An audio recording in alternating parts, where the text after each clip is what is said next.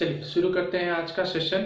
इस सेशन के अंदर हम पढ़ रहे हैं इस चैप्टर का लास्ट टॉपिक जिसका नाम है एनर्जी लॉस। ठीक है, energy loss in redistribution chapter number 4 का अपना लास्ट टॉपिक है। इससे पहले रिडिस्ट्रीब्यूशन वाला पढ़ लिया था, उसके अंदर कॉमन पोटेंशियल निकाला था और चार्जेस का ratio after redistribution Q1-1 Q2 ये निकाल दिया था। अब अपन स्टार्ट करते हैं एनर्जी लॉस वाला टॉपिक। एनर्जी लॉस इसी के अंदर चल रहा है, पूरा रिडिस्ट्रीब्यूशन के अंदर ही चल रहा है। लेकिन ध्यान रखना एग्जाम के अंदर पूरा डेरिवेशन आपको नहीं पूछेगा। जिस पोर्शन को पूछा है, अगर कॉमन पोटेंशियल वाले को पूछा है तो कॉमन पोटेंशियल तक डिराइव करना है। अगर एनर्जी लॉस के लिए पूछता है तो यहाँ ये वाला जो डेरिवेशन जो अपन आज करेंगे वो वाला आपको करना है। ठीक है, तो एनर्जी लॉस स्टार्ट करते हैं कि अगर रिडिस्ट्रीब्यूशन हो रहा है तो क्या वहां कोई एनर्जी का लॉस होता है या नहीं होता है। इनिशियल एनर्जी बहुत ज्यादा थी अपने पास, ठीक है, रिडिस्ट्रीब्यूशन से पहले पूरे सिस्टम की एनर्जी ज्यादा थी। रिडिस्ट्रीब्यूशन हुआ, उसके बाद एनर्जी थोड़ी कम हुई। तो पहले की एनर्जी ज्यादा थी, बाद की एनर्जी कम हुई, इसका मतलब वहां क्या हुआ, एनर्जी का लॉस हुआ। यही हमको प्रूव करना है। अगर ये हम प्रूव कर दे तो हम बता देंगे वहां क्या हो रहा है, एनर्जी का लॉस हो रहा है। तो इनिशियली हमको क्या दे रखा है, सबसे पहले रिडिस्ट्रीब्यूशन से पहले देखते हैं। रिडिस्ट्रीब्यूशन से पहले कैपेसिटेंस C1 C2 है, पोटेंशियल कितना थे V1 V2। और जैसे रिडिस्ट्रीब्यूशन किया था, दोनों को कंडक्टिंग वायर से कनेक्ट कर दिया था हमने कंडक्टर को, तो रिडिस्ट्रीब्यूशन के बाद चार्जेस का फ्लो हुआ। कब तक फ्लो होता रहेगा, जब तक कि दोनों के पोटेंशियल बराबर नहीं हो जाते। मतलब दोनों के पोटेंशियल कितने हो गए थे, V। और इसी पोटेंशियल को हमने नाम दिया था कॉमन पोटेंशियल। चलिए कैलकुलेट करते हैं अपना एनर्जी लॉस। तो पहले अपन कैलकुलेट करेंगे पहले की एनर्जी बिफोर रिडिस्ट्रीब्यूशन, उसके बाद कैलकुलेट करेंगे बाद की एनर्जी, मतलब एनर्जी आफ्टर रिडिस्ट्रीब्यूशन। और दोनों एनर्जी को माइनस करेंगे और देखेंगे क्या कोई लॉस हो रहा है या नहीं हो रहा है। ये प्रूव करना है there is loss of energy in redistribution of charges. तो पहले अपन देखते हैं एनर्जी बिफोर रिडिस्ट्रीब्यूशन कि रिडिस्ट्रीब्यूशन से पहले एनर्जी कितनी थी। तो सबसे पहले अपने को एनर्जी का फॉर्मूला आना चाहिए। एनर्जी के अपन ने 3 फॉर्मूले बनाए थे और यहाँ पर एक फॉर्मूला यूज करना है जिसके अंदर पोटेंशियल आ रहा है half C into V square वाला। कितने स्फेयर दे रखे थे, तो 2 स्फेयर थे, कंडक्टर थे A और B। इसके पास कितनी एनर्जी हो जाएगी, तो 1/2 C1 V1 स्क्वायर A के पास। ठीक है, B के पास कितनी एनर्जी है, 1/2 C2 इंटू V2 स्क्वायर। ठीक है, पूरे सिस्टम के पास कितनी एनर्जी आ जाएगी, तो टोटल एनर्जी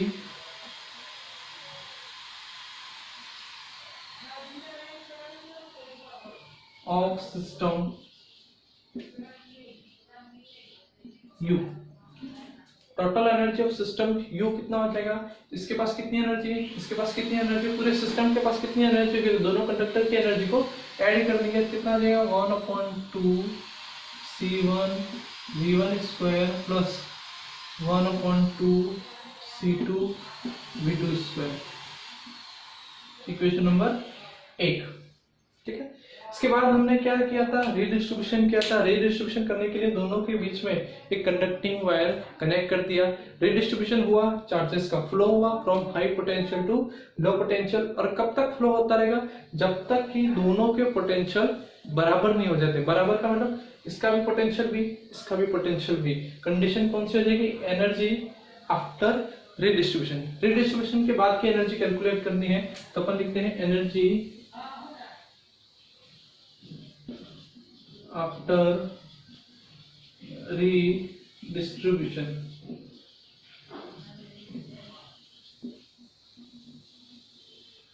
रिडिस्ट्रीब्यूशन के बाद की एनर्जी, ये स्फेयर A, ये स्फेयर B और दोनों के बीच में एक वायर अपन ने जोड़ दिया। चार्जेस का फ्लो हुआ, पोटेंशियल कितना हो गया V। इसके पास energy 1/2 C1 into V square, इसके पास energy 1/2 C2 into V square. दोनों के पास एनर्जी आ गई। टोटल एनर्जी कितनी हो जाएगी,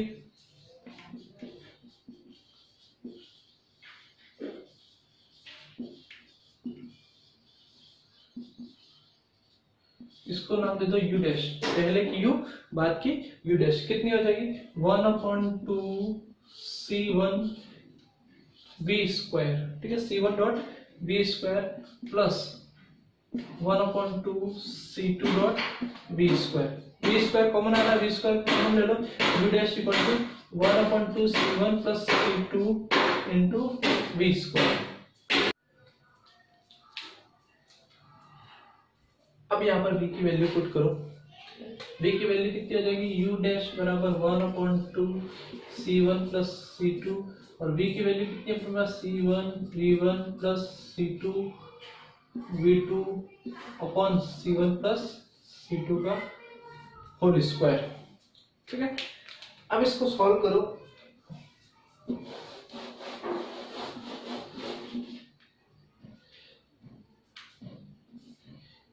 U dash equal to C1 plus C2 का स्क्वायर है, यहाँ पर C1 प्लस C2 है, कैंसिल हो जाएगा, 1/2 C1 V1 plus C2 V2 का whole square divide by C1 plus C2, equation number 2। ये एनर्जी निकल गई रिडिस्ट्रीब्यूशन के पहले की, ये एनर्जी निकली रिडिस्ट्रीब्यूशन के बाद की।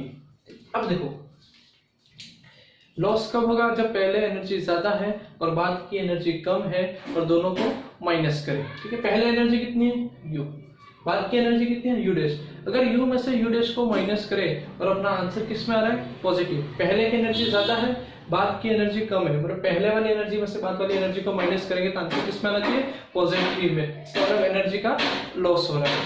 ठीक है, तो यहाँ पर आप लिखेंगे if there is loss of energy, if there is loss of energy in redistribution of charges, if there is loss of energy in redistribution of charges, then U minus U dash will be positive. U minus U dash क्या होना चाहिए, positive होना चाहिए। पहले की energy बाद की energy, पहले की एनर्जी ज्यादा बाद की कम हो गई, U में से U डैश को माइनस किया, आंसर किस में आना चाहिए, प्लस का आना चाहिए, पॉजिटिव आंसर है, इसका मतलब एनर्जी का लॉस हो रहा है। अब फर्स्ट इक्वेशन में से सेकंड वाले को माइनस करो और सॉल्व करो, अपना आंसर आ जाएगा।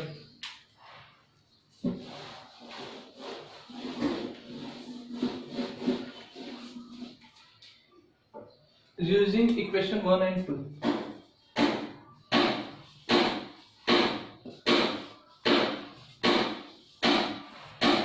इक्वेशन नंबर 1 और 2 का यूज करो।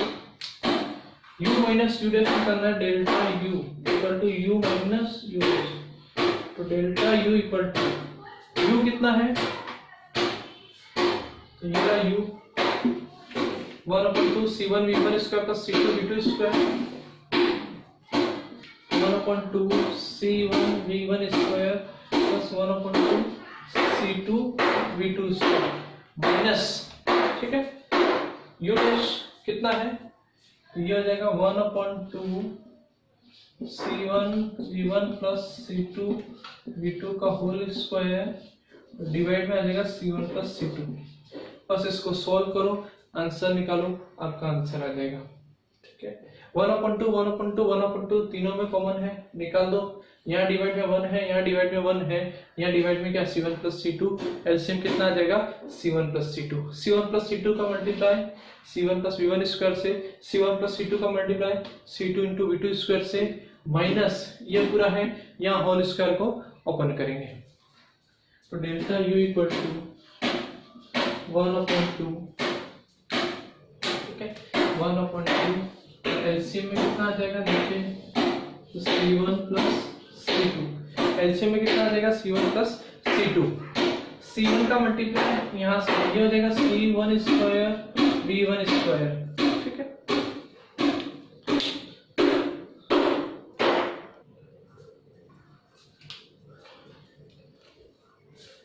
यस, यहाँ से क्या हो जाएगा C1 का मल्टीप्लाई C1 V1 स्क्वायर से, तो C1 square plus dot V1 square plus C2 का मल्टीप्लाई हो जाएगा, तो यहाँ पर हो जाएगा C1 C2 V1 स्क्वायर, ठीक है।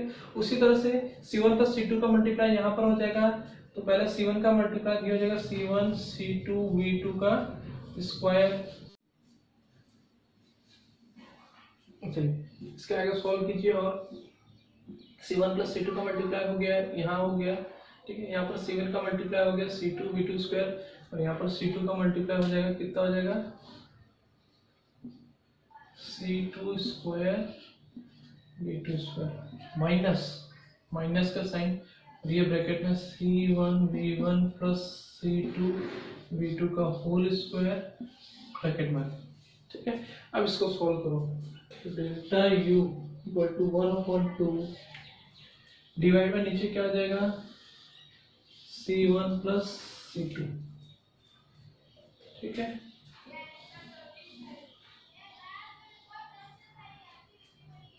C1 square V1 square C1 C2 V1 square C1 C2 V2 square C2 V2 square, अच्छा ये सारी वैल्यू लिखो।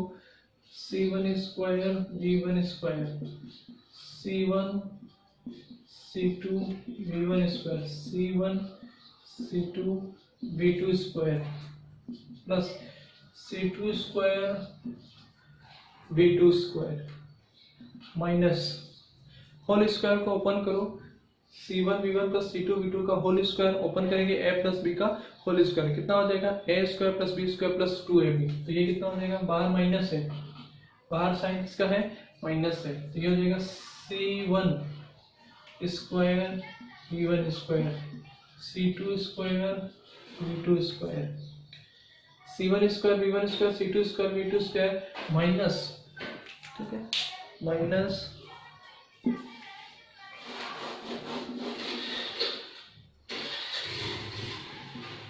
Minus 2C1 C2 V1 V2, ठीक है, ये हो गया। अब जो कैंसिल हो रहा है उसको काट दो, जो बच रहा है उसको रहने दो। C1 V1 square C1 V1 square cancel, C1 V1 square C1 V1 square cancel, C2 V2 square C2 V square cancel, C2 V2 square C2 V2 square cancel, और कुछ कैंसिल नहीं हो रहा है। फिर देखो कॉमन क्या है, C1 C2 यहाँ पर भी है, C1 C2 यहाँ पर भी है, C1 C2 यहाँ पर भी है, कॉमन निकाल दो, तो डेल्टा U इक्वल टू 1/2 इन, या फिर इधर लिखो C1 C2/2, ठीक है, इनटू V1 स्क्वायर बचा, यहाँ क्या बचा V2 स्क्वायर, और यहाँ बचा माइनस 2V1 V2 डिवाइड में C1 प्लस C2, यहाँ V1 स्क्वायर बचा, यहाँ V2 स्क्वायर बचा, यहाँ माइनस V1 V2 बचा, C1 C2 कॉमन निकाल दिया अपन ने। अब उसके बाद देखो delta U equal to C1 C2/2, कौन सा फॉर्मूला हो जाएगा, a square b square minus 2ab, तो a माइनस b का होल स्क्वायर, जिसको मैं लिख सकता हूँ V1 माइनस V2 का whole square divide by C1 plus C2। ये आपका एक फाइनल आंसर आया, delta U equal to C1 C2/2 V1 minus V2 का square upon C1 plus C2। अब इसको प्रूफ करना है कि ये डेल्टा U पॉजिटिव है। लॉस कब होगा, जब डेल्टा U की वैल्यू हमेशा पॉजिटिव होगी। तो यहाँ पर देखो C1 C2 C1 dot C2, C1 हमेशा कैपेसिटेंस है, हमेशा कैसा होगा positive, C1 C2 positive value देगा, C1 प्लस C2 पॉजिटिव देगा। V1 माइनस V2, इसको देखो, अगर V1 बड़ा है तो V1 माइनस V2 पॉजिटिव होगा, और पॉजिटिव का स्क्वायर पॉजिटिव होगा। अगर V2 बड़ा है, मान लो V2 बड़ा है, तो भी V1 minus V2 value negative में मिलेगी, और नेगेटिव का स्क्वायर हमेशा पॉजिटिव होगा। तो यहाँ पर लिख देंगे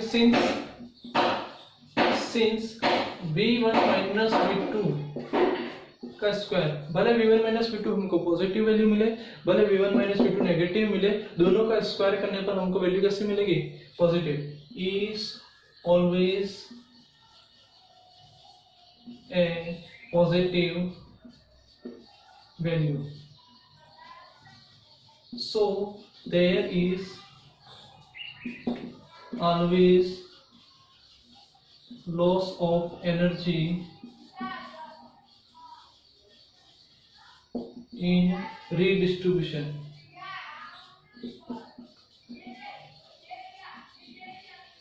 ठीक है, ये प्रूफ कर दिया और एग्जाम में आपको डेरिवेशन ऐसा ही पूछेगा, प्रूफ कीजिए कि रिडिस्ट्रीब्यूशन में हमेशा एनर्जी का लॉस होता है। तो आपको ये वाला डेरिवेशन करना है जो अपन ने लास्ट में किया। Since V1 minus V2 square is always a positive value, so there is always loss of energy in redistribution। और ये अपना चैप्टर नंबर 4 पूरा कंप्लीट। उतार लो इसको अच्छे से।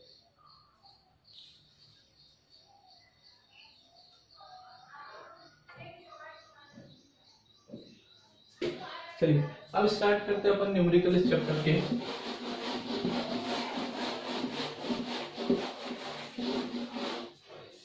स्टार्ट करते हैं न्यूमेरिकल। सबसे पहले एक्सरसाइज के न्यूमेरिकल सॉल्व करते हैं अपन, उसके बाद और बाकी बचे कुछ एक्स्ट्रा न्यूमेरिकल देखते हैं। सबसे पहले सिंपल न्यूमेरिकल से शुरुआत करते हैं। सबसे सिंपल न्यूमेरिकल और न्यूमेरिकल है combination of capacitance. Multi choice का सेकेंड, मल्टी चॉइस का नंबर सेकेंड, ठीक है। पूछा उसने equivalent capacitance between A and B, ए और बी के बीच का इक्विवेलेंट कैपेसिटेंस पूछा है। ये दे रखा है यहाँ पर 3 माइक्रोफेरेड, 6 माइक्रोफेरेड,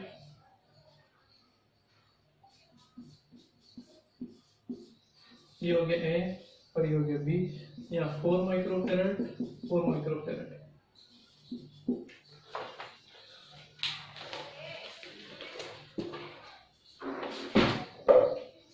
इसको सॉल्व करना है, ठीक है। 3 और 6 कौन से कॉम्बिनेशन में? सीरीज में। 4 और 4 सीरीज में है, ठीक है। पहले इसको सॉल्व करेंगे सीरीज कॉम्बिनेशन, इस वाले पोर्शन को सॉल्व करो, उसके बाद इस वाले भाग को सॉल्व करो, और फिर इन दोनों के जो आंसर आए वो दोनों किस में होंगे? पैरेलल। तो सबसे पहले अगर डायग्राम बना के करना चाहो तो कर सकते हो। इन दोनों का एक आंसर आएगा, इन दोनों का एक आंसर आएगा। इन दोनों का आंसर कितना आएगा? सीरीज में है, ये हो जाएगा 1/3 प्लस 1/6।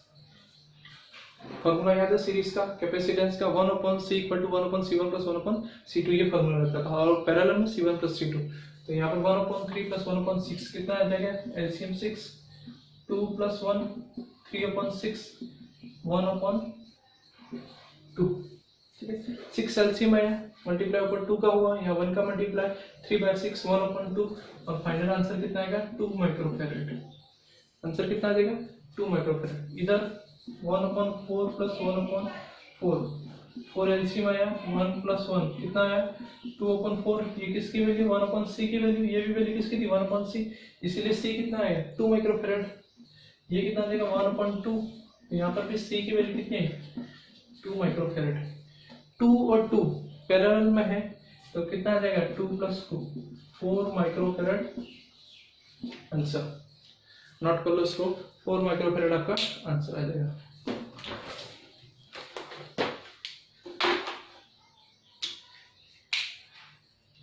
इसका फोर्थ है, फोर्थ आपको करना नहीं क्योंकि फोर्थ का कंसेप्ट अभी अपन ने पढ़ा नहीं है। व्हीट स्टोन ब्रिज पे बेस्ड है और ये अपन अगले चैप्टर में के अंदर पढ़ेंगे, 5वें या 6वें का, इसलिए फोर्थ करना नहीं है और होगा भी नहीं आपसे, इसलिए फोर्थ को छोड़ देना, उसको बाद में करेंगे।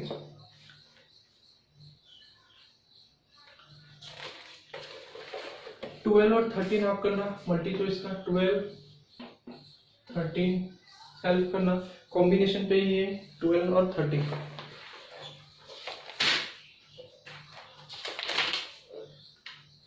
ठीक है, एक्सरसाइज के अंदर 9 को सॉल्व करना, 11 को सॉल्व करना,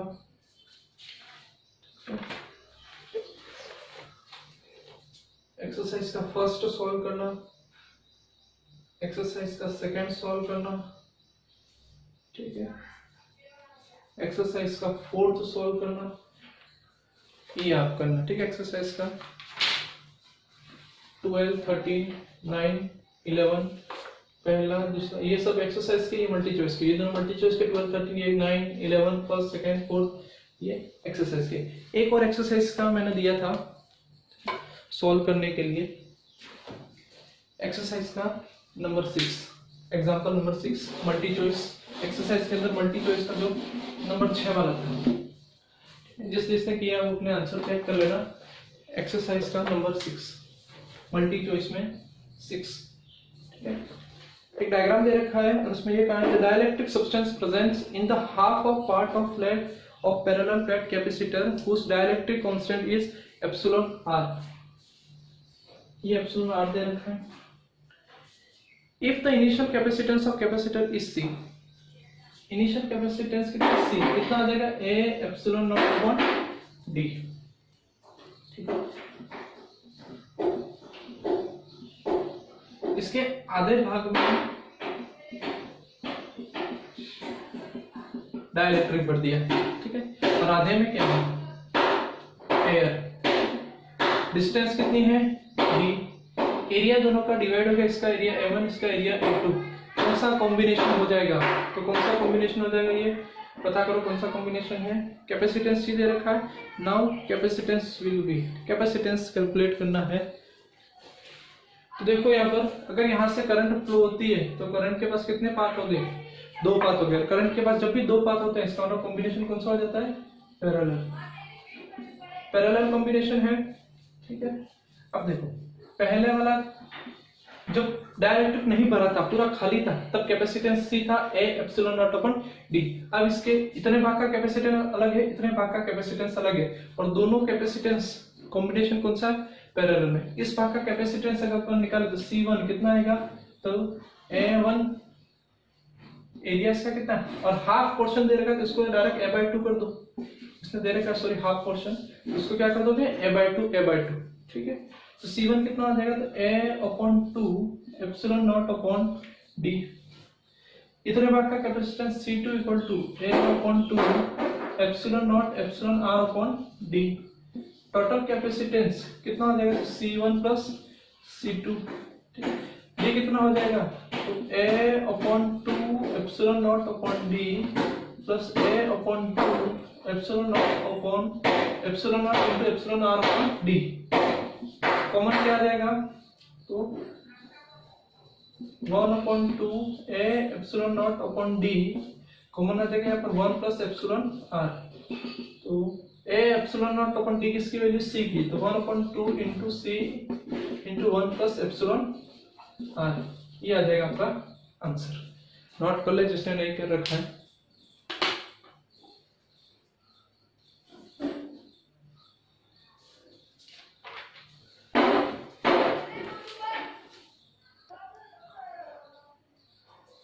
और इसके साथ और जोड़ दो 4.3 और 4.4, ये भी इजी है, ये आप कोशिश करना। अगर किसी में कोई प्रॉब्लम है तो मुझे बताना, तो मैं नेक्स्ट वीडियो में आपको सॉल्यूशन बता दूंगा। 12-13 MCQ मल्टी चॉइस के ये एक्सरसाइज के अंदर है 9, 11 फर्स्ट सेकंड फोर्थ, 4.3 4.4 बुक के अंदर है। और अपन स्टार्ट करते हैं 4.9। नेक्स्ट स्टार्ट करते हैं 4.9। एक बार मैं पढ़ रहा हूँ, आप सुनिए ध्यान से। 4.9 के अंदर क्या दे रखा है, parallel plate, the parallel plates of capacitor. ठीक, कैपेसिटर की पैरेलल प्लेट दी हुई है और दोनों प्लेट है 1 mm डिस्टेंस पे है। ठीक है, ये पैरेलल प्लेट और इसके बीच की डिस्टेंस कितनी है, 1 mm डिस्टेंस दी हुई है। तो इसको चेंज करेंगे, 1 mm की मीटर में वैल्यू कितनी देंगे, 1 × 10⁻³ मीटर, 1 × 10⁻³ मीटर हो जाएगा। एरिया है cross sectional of plate 10 centimetre square. इसका एरिया कितना दे रखा है, sorry 100 centimetre square, 100 centimetre square. इसको भी चेंज करेंगे, एरिया को 100 सेंटीमीटर स्क्वायर को चेंज करेंगे मीटर स्क्वायर में, तो 10⁻⁴ मीटर स्क्वायर। -2 कितनी बार आ जाएगा, 2 बार, क्योंकि सेंटीमीटर स्क्वायर है। उसके बाद दे रखा on connecting the capacitor to A battery of 120 volt. Capacitor को 120 वोल्ट की बैटरी से जोड़ना है। तो मान लो इसको यहाँ से ये बैटरी से जोड़ दिया, और इसका पोटेंशियल कितना है, 120 वोल्ट। तो ध्यान रखना, कैपेसिटर को जितने वोल्ट की बैटरी से जोड़ेंगे उसका पोटेंशियल भी उतना ही हो जाएगा। अगर आपको पूछे इस कैपेसिटर का पोटेंशियल कितना है, 120 वोल्ट, तो पोटेंशियल दे रखा है कैपेसिटर का कितना दे रखा है, 120 वोल्ट। क्यों, कैसे पता चला, जितने वोल्ट की बैटरी से जोड़ेंगे उतना ही पोटेंशियल इसके ऊपर आ जाएगा। 120 volt, 0.12 microcoulomb charge gate store, मतलब इसके अंदर चार्ज कितना हुआ, Q = 0.12 माइक्रोकूलम, 0.12 × 10⁻⁶ कूलम हो जाएगा। Determine the dielectric constant, dielectric constant हमको कैलकुलेट करना है। तो पैरेलल प्लेट कैपेसिटर का फॉर्मूला कितना आता है, C = A epsilon not upon D। Capacitance दे रखा है क्या, नहीं दे रखा है, एरिया पता है, डिस्टेंस D पता है और एप्सिलॉन नॉट पूछा गया है। Determine the dielectric constant of substance between the plate. अच्छा, डाइलेक्ट्रिक सब्सटेंस यहाँ पर भरा हुआ है इसके बीच में, ये मान लो ये कितना है, एप्सिलॉन R, ठीक है। एप्सिलॉन, इसमें दो अननोन वैल्यू है, C भी नहीं पता, एप्सिलॉन R भी नहीं पता, कैलकुलेट क्या करना है, एप्सिलॉन R C आ जाता तो पता चल जाएगा क्योंकि A और D दोनों की वैल्यू है, बस C कैलकुलेट करना है। C कितना था, Q/V, C का एक और फॉर्मूला है Q/V, और इसने यहाँ पर चार्ज और पोटेंशियल दे रखा है, यहाँ से C आ जाएगा। C = कितना आ जाएगा, Q की वैल्यू कितनी है 0.12 × 10⁻⁻⁶ divide by potential 120 volt, point हटाया नीचे क्या लगा 20, 12 से 12 कैंसिल, 1 2 3, तो C को 10 की पावर, ये ऊपर जाएगा माइनस में हो जाएगी पावर -9, ठीक है, फेराड, 10 की पावर -9 फेराड। क्या है कैपेसिटेंस, 12 से 12 कैंसिल, कितने 0 3 0, यहाँ -6 है, 3 ऐड करेंगे 6 7 8 और 9, ये आ गया। यहाँ से क्या निकलना है, एप्सिलॉन R, तो ये है C × D upon A × epsilon not, epsilon R निकलना है C × D upon A epsilon not.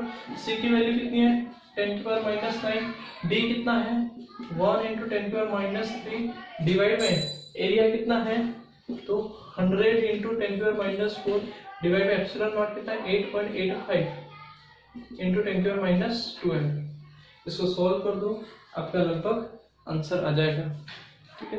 और ये आंसर कितना आएगा, तो ये आंसर अप्रोक्सीमेट आएगा आपका 11.3 के आसपास का, 11.3 यूनिट नहीं लगेगी, ये आगे आपका एप्सिलॉन R, ठीक है। नोट कर लो, इसको कैलकुलेट करना अगर इसको हो सके तो, बाकी तो कैंसिल हो जाएगा, 1/8.85 बचेगा, बाकी कैंसिल हो जाएगा, कर देना जो कैंसिल हो रहा, और कोशिश करना 11.3 के आसपास आंसर आ रहा है या इसको चेक करना है। इसके बाद जितने न्यूमेरिकल दे रखे हैं उसको सॉल्व करना, और उसमें कोई प्रॉब्लम है तो मैसेज करना।